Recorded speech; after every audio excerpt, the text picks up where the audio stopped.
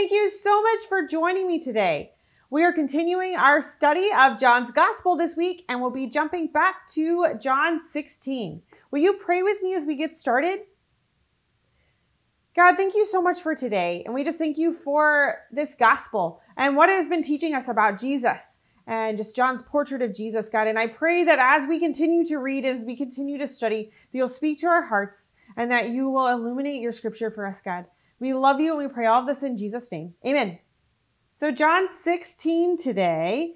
Last week was Easter, and we jumped ahead to the resurrection, but now we're going to go back in time and we're going to finish up talking about John's gospel for over the next few weeks. So if you remember 2 weeks ago when we were in John 15, we were still in the middle of the discourse that is happening in the upper room, connected with the Last Supper, all of those things. And we are still there as the stage opens here in John 16. So it's the same setting. This is continuing that farewell discourse that Jesus is giving to his disciples. He's continuing to prepare them for what will come, and he is continuing to unpack and explain the coming of the Holy Spirit. So we're going to be looking, starting at the very, very end of chapter 15, starting in verse 26, and we're going to go all the way through chapter 16 today, and we're going to just talk about it in sections, and probably not going to read huge chunks. We're going to refer to some different things as we read through this. So starting here at the end of chapter 15 in verse 26, Jesus says about the Holy Spirit, it says, "When the advocate comes, whom I will send to you from the Father, the Spirit of truth who goes out from the Father, he will testify about me. And you must also testify, for you have been with me from the beginning."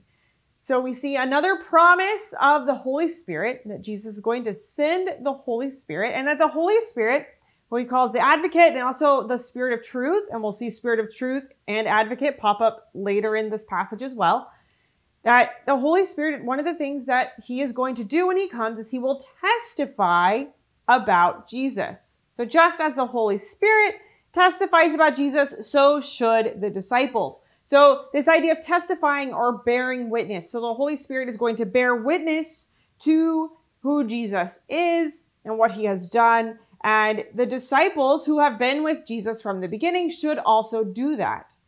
And then Jesus goes on here at the beginning of chapter 16 and continues to prepare his disciples for what will come.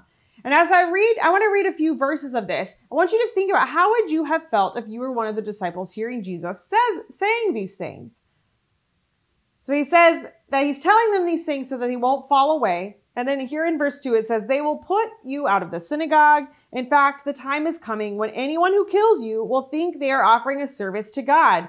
They will do such things because they have not known the Father or me." So things are looking a little bleak for the disciples. And Jesus had talked to them a little bit about that at the end of chapter 15, a few verses ahead of that, talking about how the world was going to hate them. But he's giving them a little bit more detail now, being put out of the synagogue, and that they might be killed because anyone who kills them is going to think they are doing God a service. And here it makes me think of Paul and what Paul did before he became a Christ follower. He was sent out to persecute the Christians, to round them up, to throw them in prison, to possibly have them killed. And he was a member of the ruling council being sent out to go and do that. And so that's, we see this here with Jesus giving that warning that there will be people who will go out to kill, and they will be to kill the followers of Jesus, and that it will be considered a service, an offering of service to God. And I don't know about you, but if I was one of the disciples hearing this, I think it would have really bothered me. I mean, Jesus has already talked about how the world is going to hate them and persecute them. And they've already been warned about what's going to happen to Jesus. And this would have just been very unsettling at the least, if not downright disturbing. But here Jesus is saying that to follow him and to do life in in patterning our lives after him is to go the way of the cross, not to be alarmed when they're rejected, to not be alarmed whenever they face trials and tribulations, and that the opposition is going to be terrible, because Jesus faces terrible opposition. And he's telling them this ahead of time so that they will not fall away.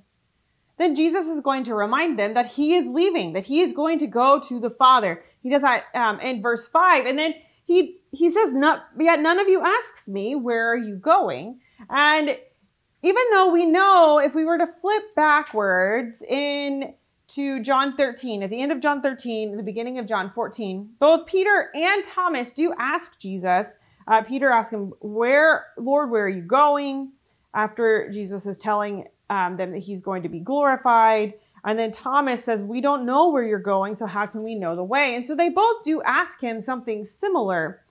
And scholars have posited lots of reasons for why Jesus would say this in this way. But the one that I found the most intriguing and the most thought-provoking is just the one that they were so overcome by their grief. I mean, Jesus says that here, and that they have kind of stopped asking questions. They're just, think about it. Jesus has just said, you're going to endure all of this terrible stuff, and I'm going to go away. I'm not going to be here to bear it with you. So you're going to be taking the full brunt of the hatred and the persecution that is being lobbed at you from the religious leaders and from the world in general.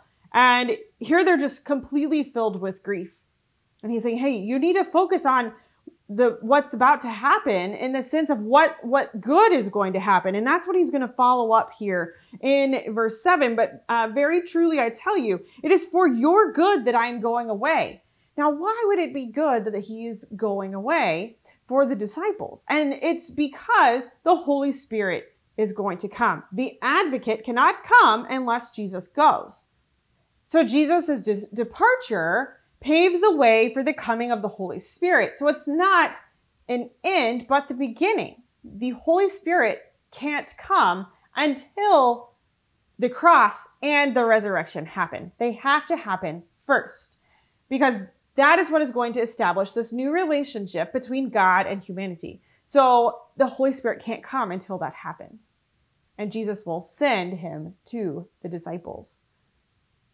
And then what follows here in verses 8 through 11 is more information on the Holy Spirit's work and what he will do. So let's go ahead and read those 3 verses, and we'll talk about them just a little bit. When he comes, he will prove the world to be in the wrong about sin and righteousness and judgment. About sin, because people do not believe in me. About righteousness, because I am going to the Father, where you can see me no longer. And about judgment, because the prince of this world now stands condemned. So when the Holy Spirit comes, he is going to, in many ways, continue the work of Jesus. Now, if you will flip with me over to John 3, and let's look at John 3:16 through 21. It says, John 3:16, for God so loved the world that he gave his one and only Son, that whoever believes in him shall not perish but have eternal life. For God did not send his Son into the world to condemn the world, but to save the world through him. Whoever believes in him is not condemned, but whoever does not believe stands condemned already, because they have not believed in the name of God's one and only Son. This is the verdict. Light has come into the world, but people love darkness instead of light, because their deeds were evil. Everyone who does evil hates the light and will not come into the light, for fear that their deeds will be exposed. But everyone who lives by the truth comes into the light, so that it may be seen plainly that what they have done has been done in the sight of God. And so we see here the light exposes the deeds of the world, the sinful deeds of the world. And the world doesn't like that. So the world, when the Holy Spirit comes, he's going to continue that work of Jesus, of exposing, of convicting the world of its sin, and telling the world the truth about what sin even is, and telling the world the truth about what righteousness is, and what judgment is. The true righteousness, true judgment. Not according to the world's standards, but according to God's. Because the world judges sin and righteousness according to its own standards. And according to those standards, Jesus was crucified, right?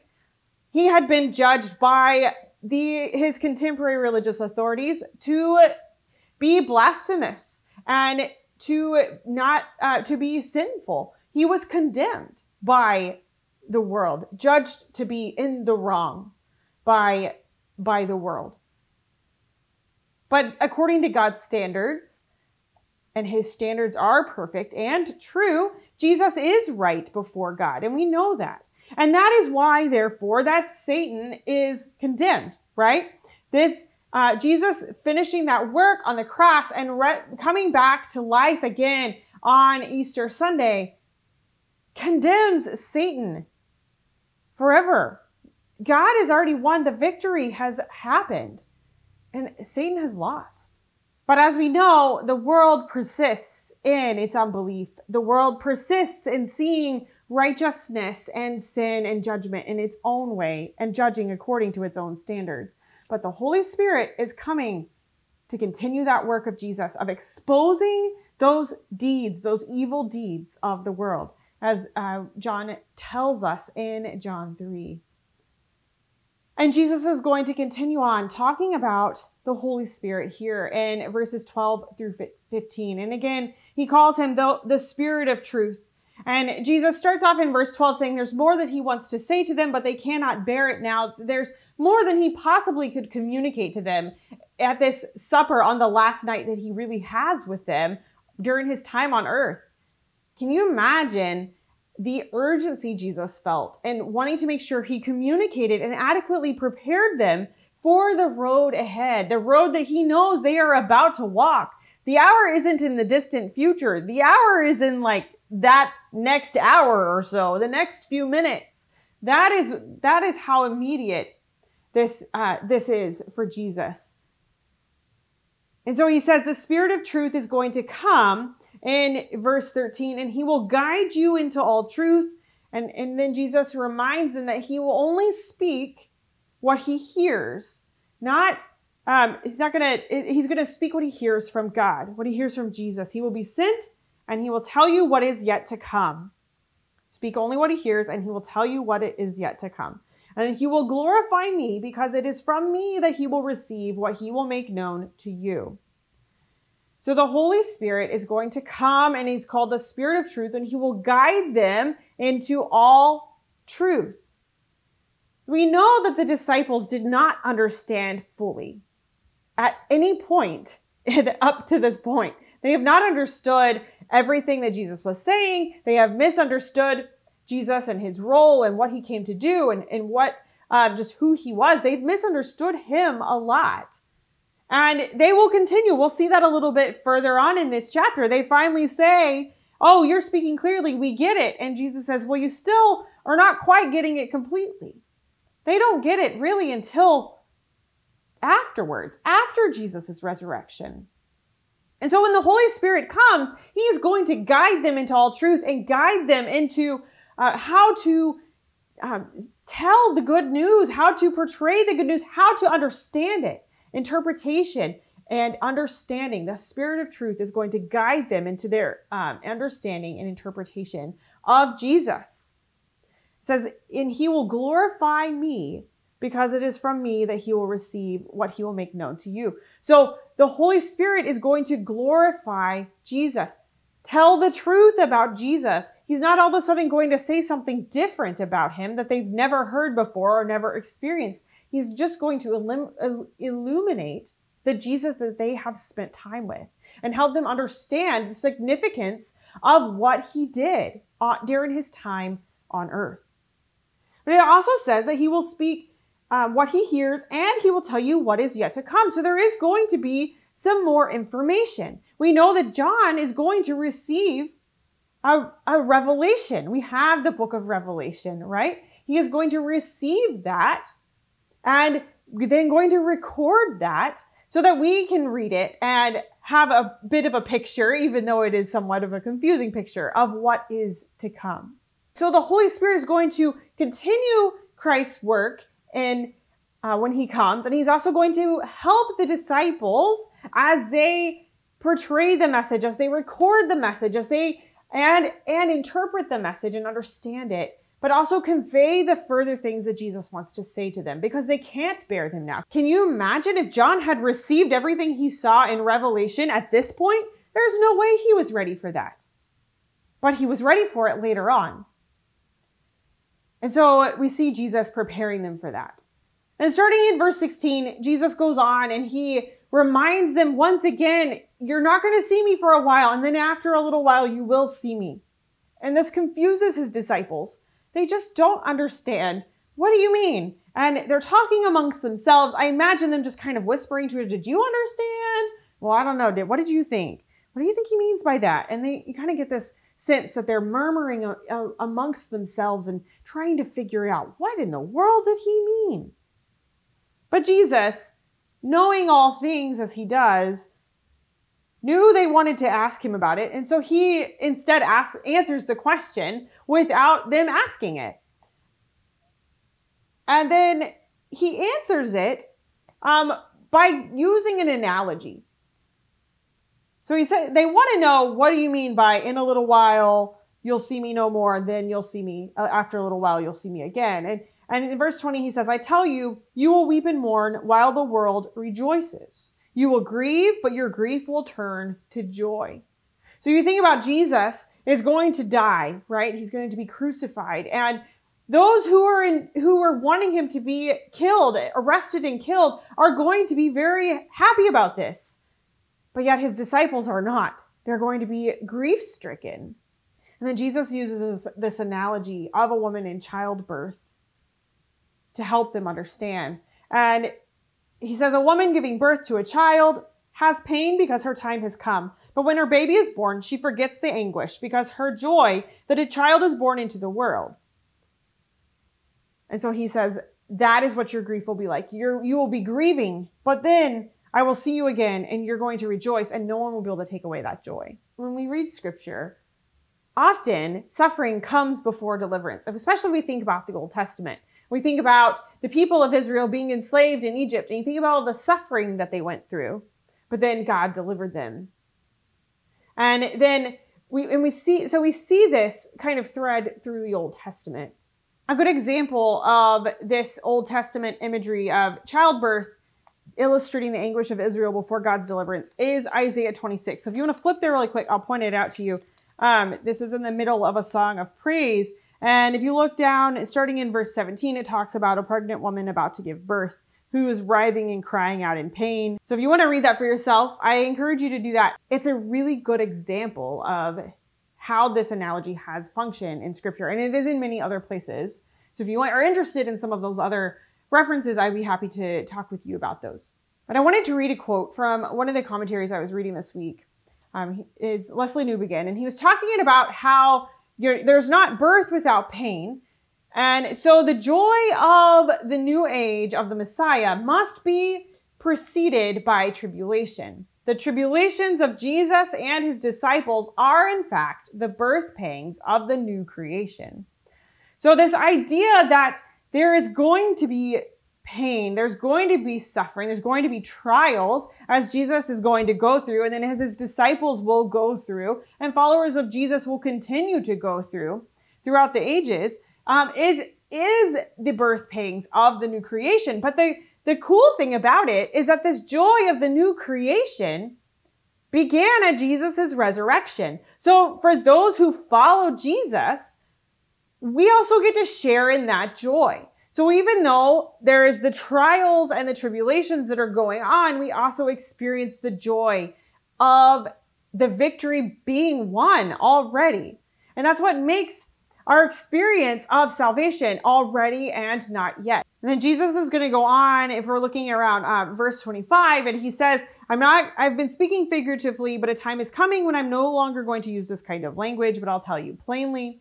And then he says, in that day, you will ask in my name. I'm not saying that I will ask the Father on your behalf. No, the Father himself loves you because you have loved me and have believed that I came from God. So this idea that God is now accessible. We have access to the Father because of what Jesus has done for us on our behalf. He restored that right relationship. He says, and now we know that you're speaking clearly and that you know all things and you don't even need anyone to ask you questions. And so we believe that you came from God. Kind of essentially they're saying, well, we get it.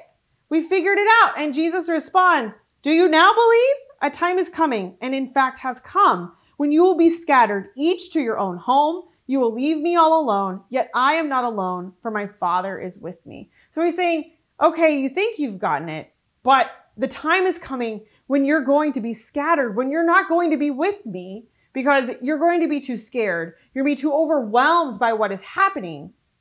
So the disciples think that they understand clearly. But Jesus is saying, but you really don't quite get it because you're going to be scattered. You're going to be scared. And the time is just about to happen because we're only about a chapter away from that happening in John's gospel. Next week, we're going to talk about Jesus' prayer. And then the next thing that's going to happen is the arrest. It's only John 18 where we're going to get to that. So there's not going to be that long of a time between Jesus saying these things to them and them completely freaking out and running away. And not knowing what to do and being completely filled with grief. But yet Jesus has told them all of these things so that they won't fall away, so that they will remain faithful. But he closes this part of his discourse with this in verse 33. I have told you these things so that in me you may have peace. In this world you will have trouble, but take heart, I have overcome the world. This peace isn't just ceasing from having conflict or war or strife, but it's this idea of completion and wholeness, or that God is with us in the midst of whatever our circumstances are. This isn't a promise of not having any bad things happen. This is a promise is that God is with us in the midst of our trials and our tribulations and our struggles and those difficult days and those good days and those mediocre days. And he's with us, and we can take heart because we know who has the victory, who has overcome the world. God has. He's overcome the world. Jesus' work on the cross and his death and his resurrection restores that right relationship. He has overcome the world. The ruler of this world is already condemned. He's already lost. And that is some good news. News that is worth celebrating. And even though the disciples didn't quite get it, I was really struck as I was reading this, just this, especially the second half of chapter 16, bringing out this point about Jesus not needing us to go to him, to go to the Father. It's like that we have access to the Father, that we can come straight to him with confidence. We can approach his throne, as it says in Hebrews 4. And that this same God who is on his throne is the one that is with us in the midst. In this world, you may have trouble, but take heart, I have overcome the world. So no matter what is happening in our lives, we can trust, we can have faith, we can know that Jesus is with us in the midst of our struggles, because he has overcome. That victory is sure. What an amazing promise. So next week, we will dive into chapter 17, and I love it. It is Jesus's prayer, and I love just reading it and thinking about it. So I encourage you to go ahead and read it ahead of time and think through all the different parts of it. What is he praying about? Who is he praying for? Think through those things before we gather next week, before you gather with your classes next week, and really consider what is it that Jesus is praying for in these final moments before he's arrested. I'll see you next week. Bye.